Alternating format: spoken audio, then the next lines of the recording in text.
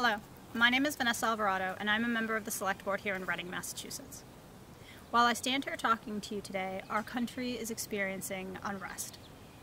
Another innocent black man has been murdered. COVID-19 and unemployment continue to disproportionately affect people of color across the country.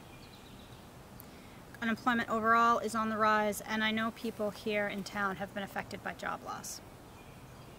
At the local level, the Select Board and town staff have been dedicating time to prepare and anticipate for budget cuts, both short and long term. And I don't know about you, but my family has really struggled with crisis homeschooling. While all of this is going on the larger stage, I am facing a battle here at home. The man that I beat for a seat on the Select Board 2 years ago, John Arena, has organized a recall campaign against me. Something that has never been done in the history of Reading. With everything else going on, it seems petty and reckless. To ask all of us as taxpayers to pay for a special election is unnecessary and wasteful. His accusation is that I delayed the hiring of our new police chief. There simply was no delay. The town charter states that the town manager is to recommend a candidate for police chief, and the Select Board is to ratify that decision. I was honored to be a part of the town manager's extensive hiring process. The town manager put forward his candidate for police chief on January 31st. Within a couple of weeks, the board had discussed it, and on February 19th, the board had voted unanimously to ratify David Clark as our new chief.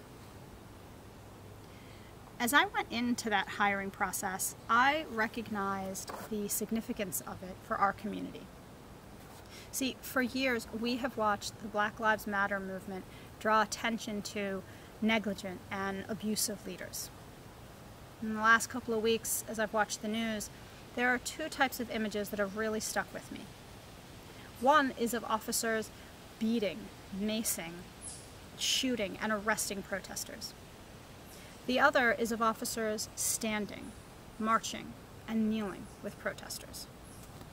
How cities and towns got to one of those two outcomes is based on the decisions and actions of their local leaders. As local leaders, we have a choice. We can rubber stamp decisions, we can look the other way, or we can be actively involved for the betterment of our community.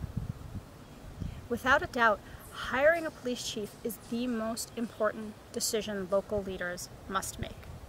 And when it came time for Reading to have a new police chief, I didn't want to be a rubber stamp.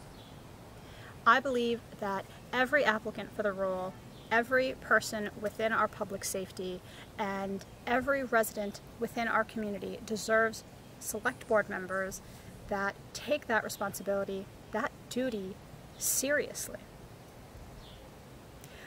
I am proud of our police chief, David Clark. I am proud of the strong statement he made condemning the actions of the Minneapolis Police Department. The town of Reading is not immune from racial bias or other issues. It's something I am trying to do better about educating myself on. And I believe David Clark is a partner for our community in those discussions. David Clark was the right choice for Reading, and how we got to that decision is just as important as the decision itself.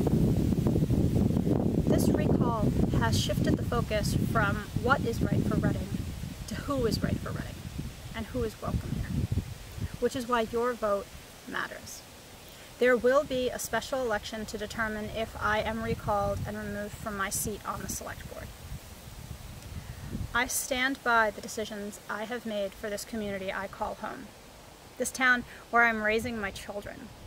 This town where I've dedicated the last 6 years as a volunteer in local government. With your support, I would be honored to continue that service.